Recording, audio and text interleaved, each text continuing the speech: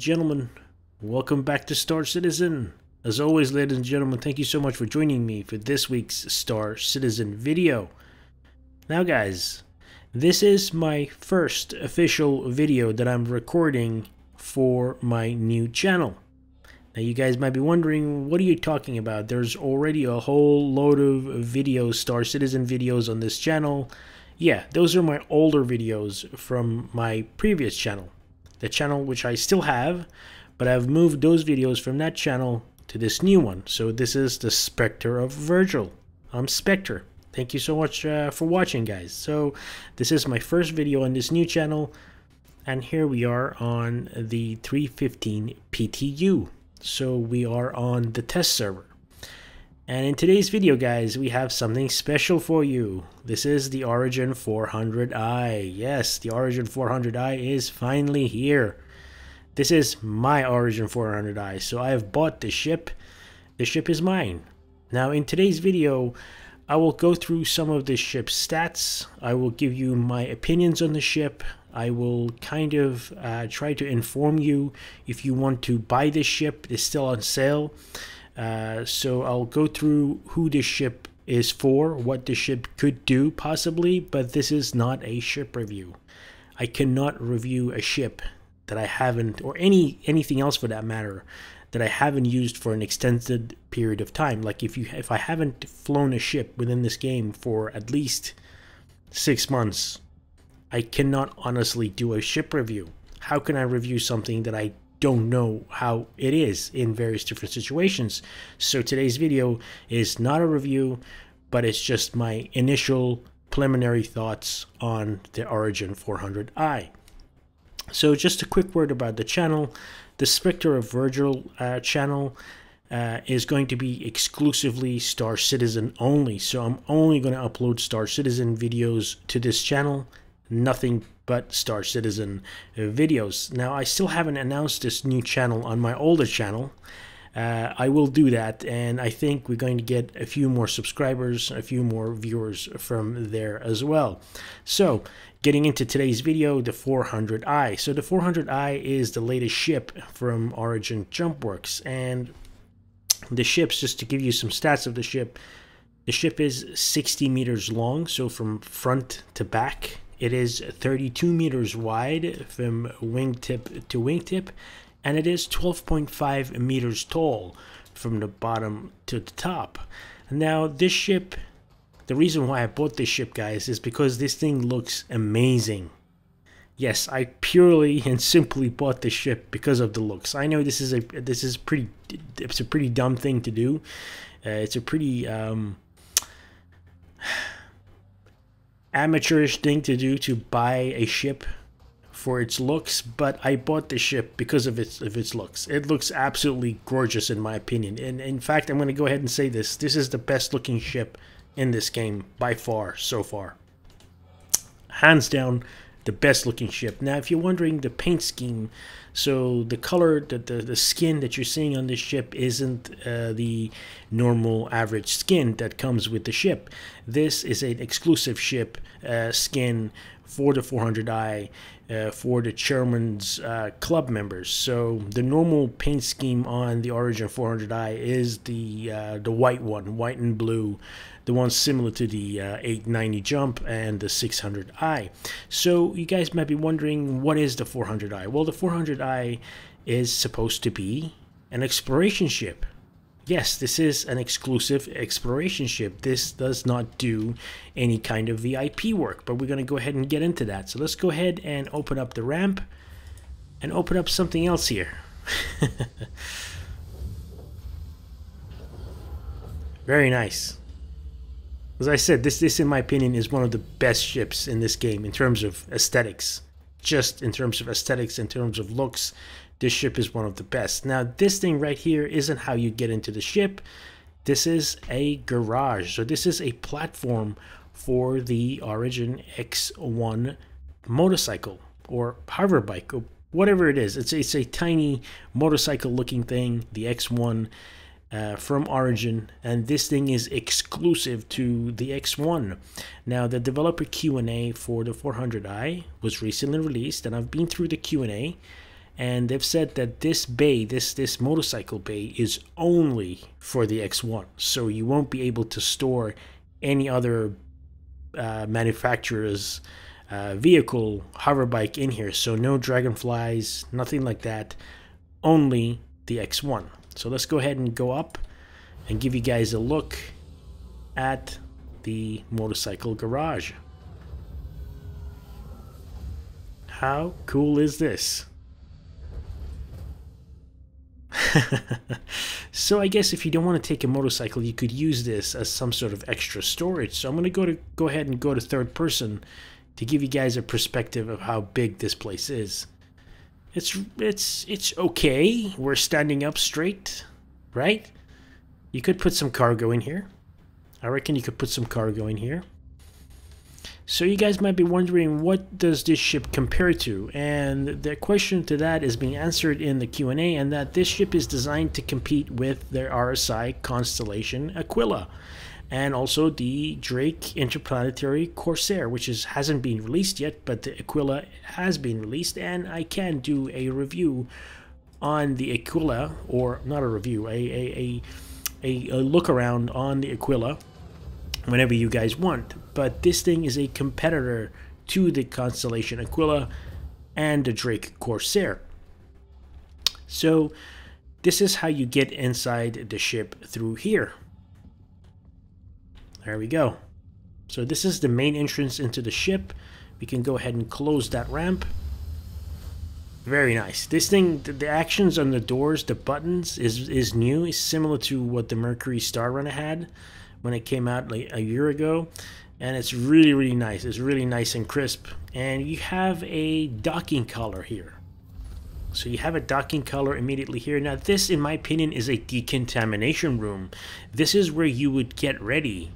You'd pretty much get ready to equip yourself to either go out or come back into the ship, because every time you enter and exit into this area, you can decontaminate yourself and your equipment before you head into the main part of the ship. Obviously, this, given the fact that this is an exploration ship, you're bound to go into hostile planets that which may be, you know, either hazardous chemically or biologically, or, you know, may contain viruses or bacteria.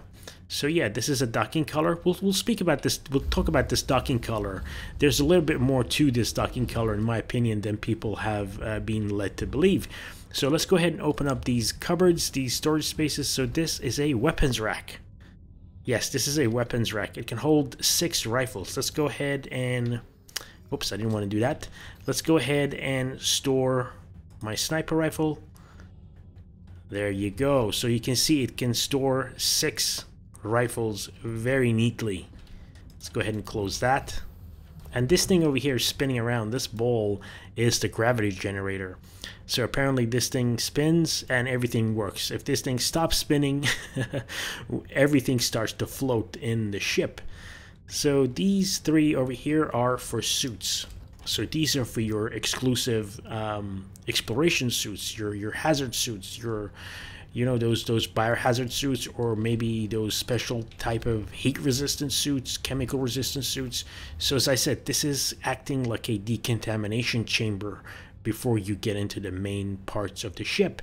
So anything that you might have brought back with you unintentionally doesn't harm you or the rest of the crew. With that being said, let's go ahead and get into the main part of the ship. So this is the lower deck. This is the lower deck of the ship, and immediately you guys can see that there are these things to either side of the ship, and these are component houses. So these are the locations for your various different ship components. And check this out. This is a giant size 3 shield generator. Yes, this ship has a single size 3 shield generator, which is one of the features of this ship, because a ship of this size usually has only size 2s. This thing has a size 3, so it's really nicely shielded in that way. So that's the shield generator. Over here we have some more component housing and also avionics. Check this out. This is new. Avionics is new. Bearing. Looks like a computer. It looks like some sort of flight computer. And of course, we have 3 coolers here. 3 size 2 coolers. Very, very nice. This is really cool. Really cool. Now over here, you've got an elevator that goes up to the top deck, the habitational deck. And of course, if the elevator doesn't work, or if for whatever reason you don't want to go through the elevator, you can go ahead and climb this ladder. But we're not going to do that yet. I'm going to go ahead and check out the cargo bay. So this is the cargo bay for the 400i. So the cargo bay also acts as a place to store some more components. So this is the jump drive, and of course we have escape pods. So speaking of escape pods, this thing can have a minimum crew of 1. So that means all you people out there always asking, can I one-man this ship? Yes, you can one-man this ship. Pretty much you can buy this ship and just drive it and use it by yourself. Or you can have a maximum crew of 3. Now in the Q&A, they've said that the ship's life support won't support more people than around 3, maybe 4 possibly, and that's it. That is it. The life support, meaning the oxygen generator and the CO2 filters. So components here: jump drive, escape pod. So this is where you would go in and eject from the ship. You have another escape pod here, and of course more component housing. There we go. Power plant, and some more power plant, escape pod. This is very cleverly done here, guys, because these components can be taken out and just put here. And of course this platform drops, we'll get to that later, and they can be replaced and accessed quite easily. Now that was one of my main critiques of some of the other ships in Star Citizen, where these components, because these will eventually be physicalized, where you would actually be able to grab these, use a tractor beam to pull them out on top of a trolley and replace them. So things like this won't magically appear and disappear into your ship. You either have to pay somebody physically to come in and install one of these, or you got to do it yourself. Now also, if this thing catches fire or explodes or leaks, it's not really a problem. This is the cargo bay. This is where you would expect something like this to go wrong. So that way, this ship gets a plus, an absolute plus for safety, in my opinion, in that term. So one more escape pod here, and of course another power plant. So you guys might have noticed 1 jump drive and 3 size 2 power plants, which is pretty cool. Now here is the cargo bay platform. This is a common thing for Origin to do. They designed their ships where the cargo bay platform drops down, so you guys can see the cargo goes here. So you can either put cargo, or you could put a vehicle. So you could either put a rock mining ship at the moment, or perhaps an Ursa rover. I'm not sure if an Ursa rover will fit in here, or any other vehicle that pretty much has the same size as this platform. Maybe a Origin ground vehicle or a Cyclone. So this could fit on there, or cargo, which is not bad. And check out how nicely these ramps fit on the ground. This is perfect. This is absolutely perfect. So let's go ahead and go back up. So this is kind of a secondary way to exit the ship as well. Really nice. So in terms of cargo, so speaking of cargo, this ship can carry 42 SCU of cargo. That's what the website says. It can carry 42 SCU cargo. So just doing a quick comparison with the Corsair and the Constellation Aquila, the Aquila can carry 96 SCU of cargo, and the Corsair hasn't been released, but it's advertised as being able to carry 72 SCU of cargo. So both the Corsair and the Aquila can carry more cargo than this thing. I mean, if you look at the Constellation's cargo area, it's a lot bigger than this thing. So far, Constellation, Corsair beat this thing in terms of cargo space. Let's go ahead and open up the door, and let's check out level 2. Let's go up using the elevator. So this was the technical deck. this is the habitational deck.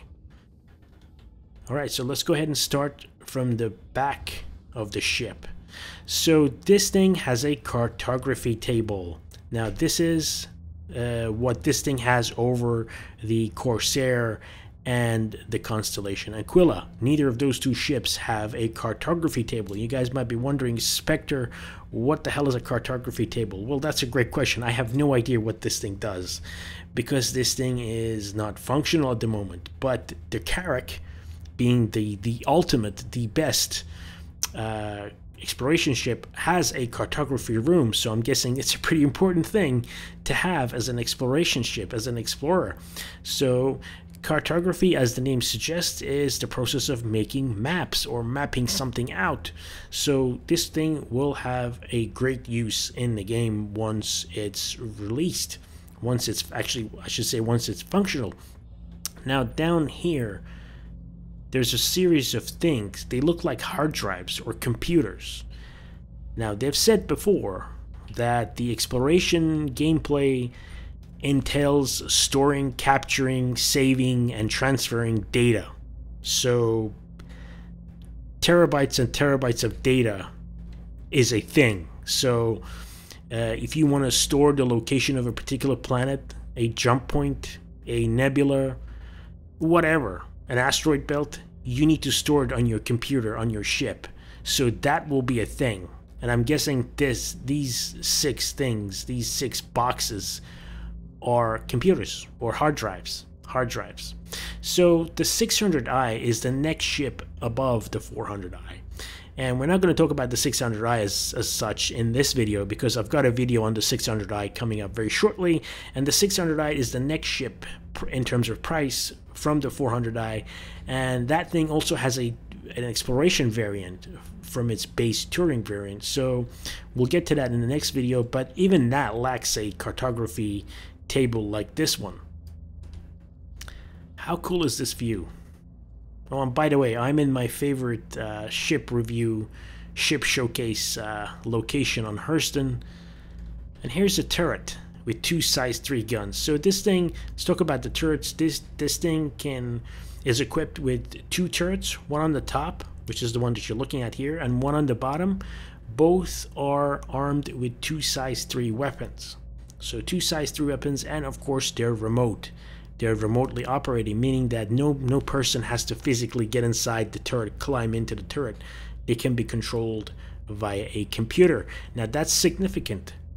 Why? Because that means that these turrets in the future can be slaved to a computer blade, meaning that the computer, the ship itself, will automate these turrets to take out whatever the pilot wants these turrets to take out.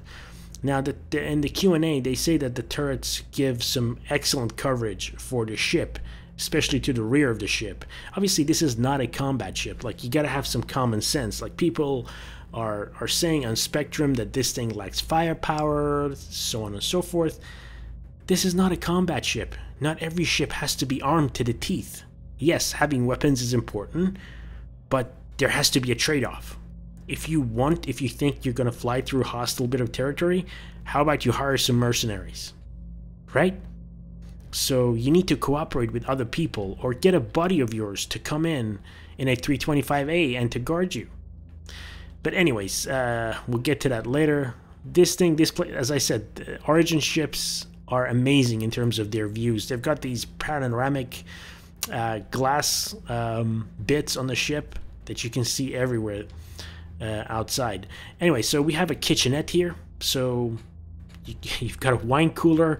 This is a luxury ship. This is exploration done in luxury. So you're exploring stuff while also enjoying the creature comforts of a 5-star hotel, for a lack of a better term. You've got cutting boards. You've got some sort of tap, sink, fridge, wine cooler, table. So this thing has every sort of luxury. Just check out the wood flooring. I mean, this thing says I'm expensive. That's what this ship says. I'm an expensive ship. So as we said, this ship can carry a maximum crew of 3. So here is the captain's quarters.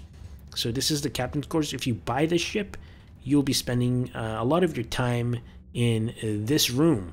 So you'll be spending a lot of your time in this room, either sleeping on the bed or working here on your computer. And you've got a nice closet here for your stuff. And of course, you can change the lighting in the room as well. How cool is that? I absolutely love this. This feature is so good. So you can go ahead and lock the door as well. You can go ahead and lock the door so the door doesn't open. And of course, over here immediately to the front of the captain's quarters is the crew quarters. So your 2 crew will be able to sleep here. Now check this out. How cool is that? That's some extra personal storage down there underneath the bunks. That is so freaking cool. And you've got a flat screen TV. I'm guessing more storage space. And of course, a closet space as well for each crew member. Of course, you can go ahead and dim the lights in here too. Very atmospheric, very cool. Now, I've been saying this before, but the CIG ship pipeline, the ship designers, the ship creators, the concept artists, they're getting better. They're getting better and better at this. They're getting so much better at this. This ship is so much better than the 600i. I promise I won't talk about the 600i, but this thing is way better than the 600i. The way it's designed, the way the efficiency of its design is so much better than the 600i already. So let's go ahead and get in here. This is the bathroom. This is the bathroom. Check it out.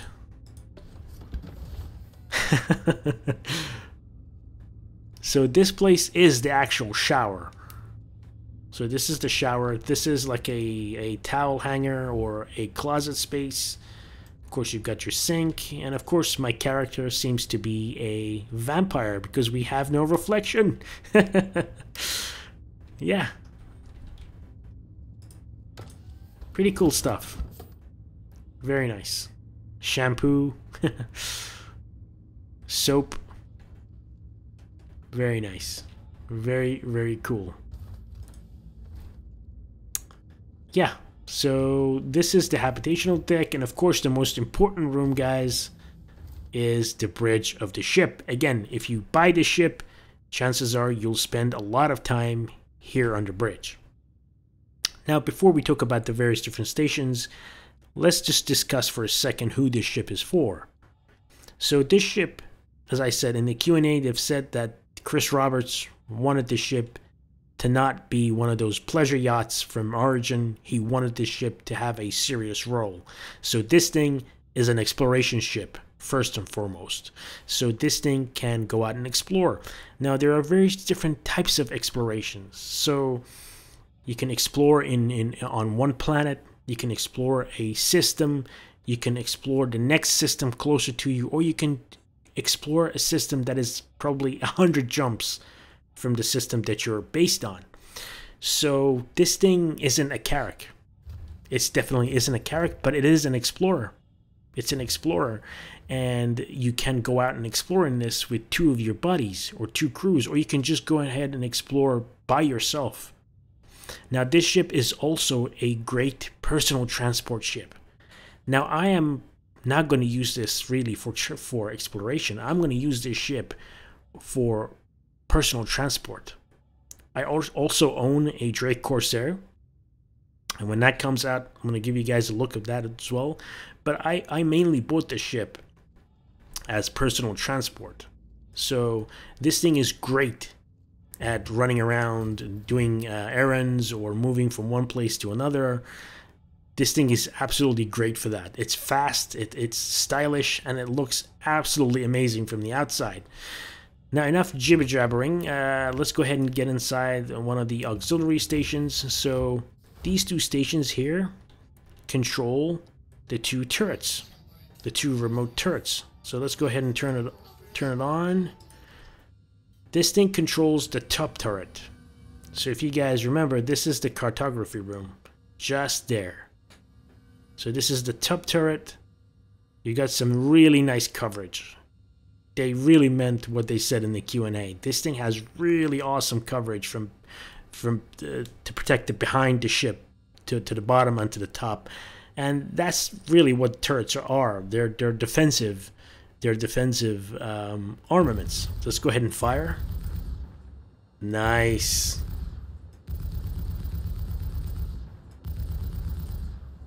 Pretty cool. Very nice. Let's go ahead and turn it off and exit the seat. Okay, so that's for the top turret. This is for the bottom turret. And by the way, I love these panels. They work so well. Power on, enter turret. So this is the bottom turret. So this is looking bottom to the front, and we can swing it over to bottom rear, pretty much.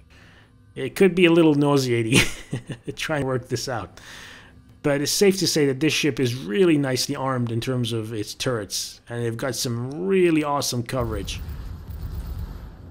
That's loud.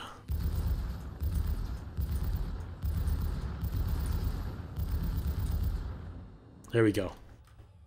So as I said, given the fact that this thing has remote turrets, means that all of you guys who want to play solo, rejoice. They can be probably most likely assigned to a computer blade. And finally, the seat of power, the captain's chair. So if you're going to buy the ship, you will be sitting right here. This is the captain's chair.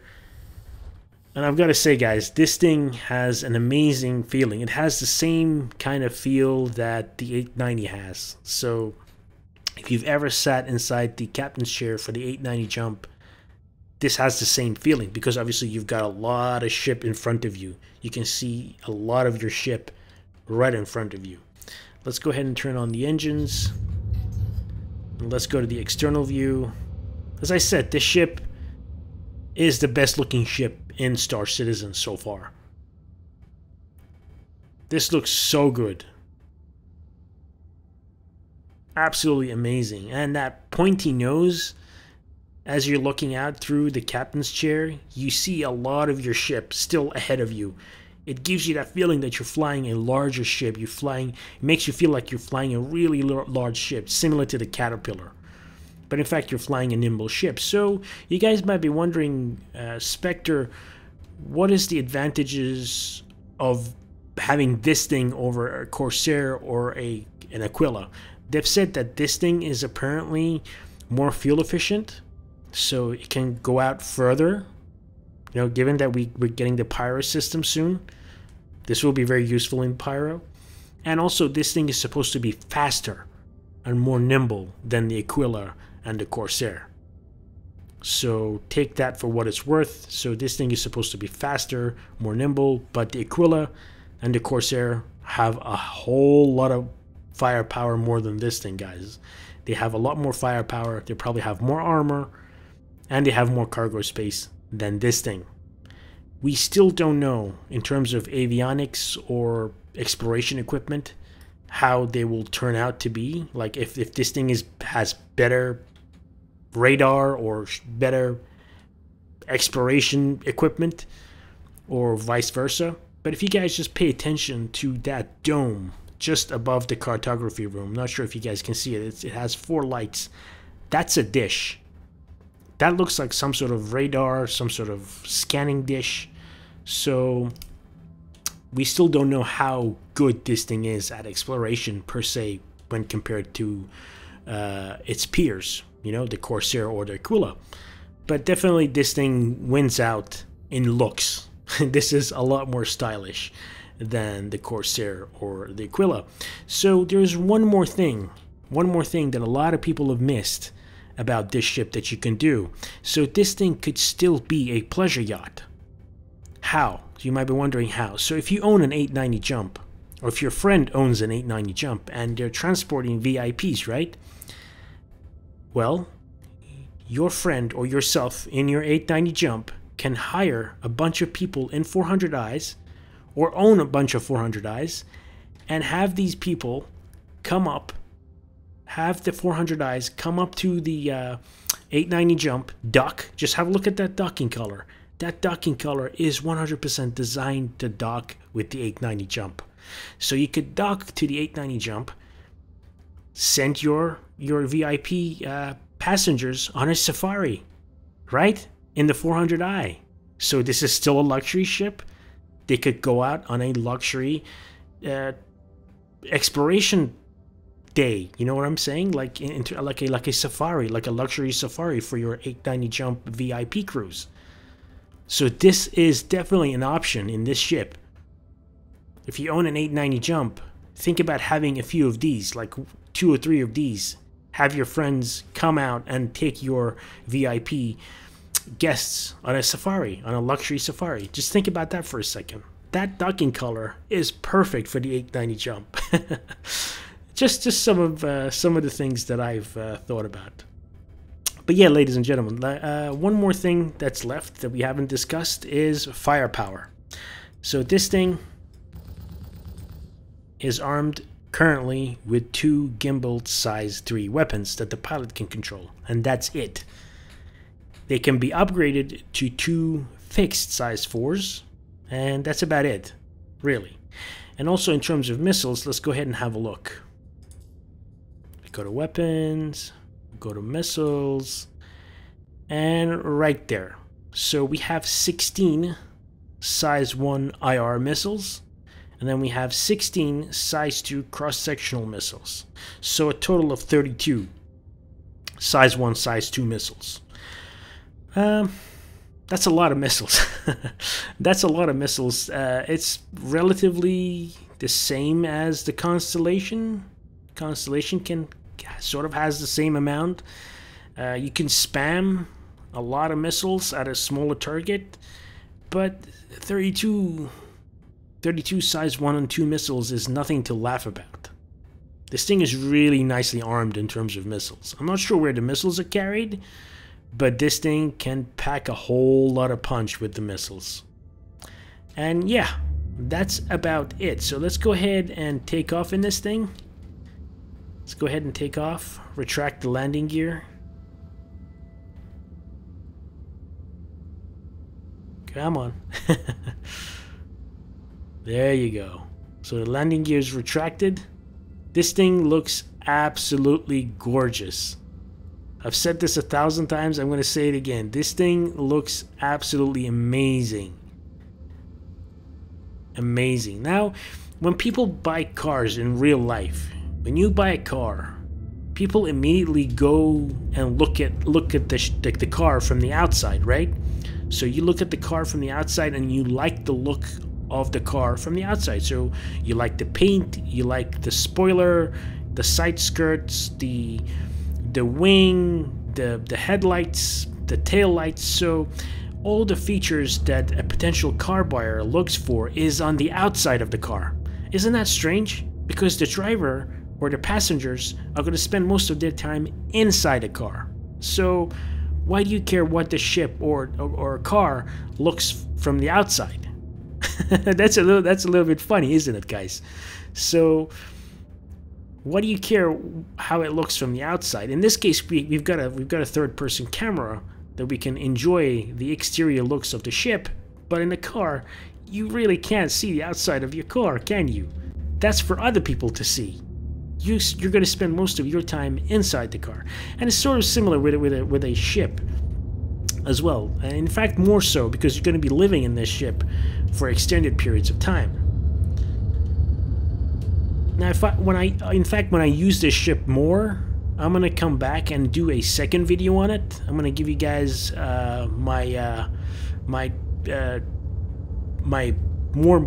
basically I'm gonna give you guys a more informed video, more informed opinion on this ship after I use it for a couple of months in the game. But obviously exploration isn't in the game yet, so we can't really determine how good this thing is for exploration, but obviously we can determine how good it is for personal transport, for combat maybe, maybe, to go ahead and see if we can take out anything with those missiles or those guns.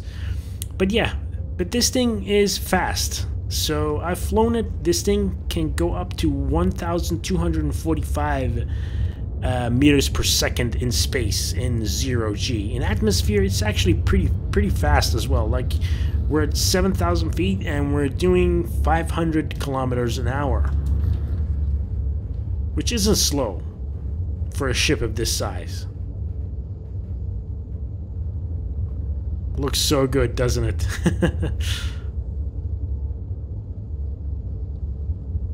Yeah, ladies and gentlemen, this has been it. This has been the 315 PTU. This is the 400i. There's still a lot more to show about the 315 update. I was just hoping that the PTU would go to the live server and I'd be a little bit more stable before I make videos, but we gotta do what we gotta do.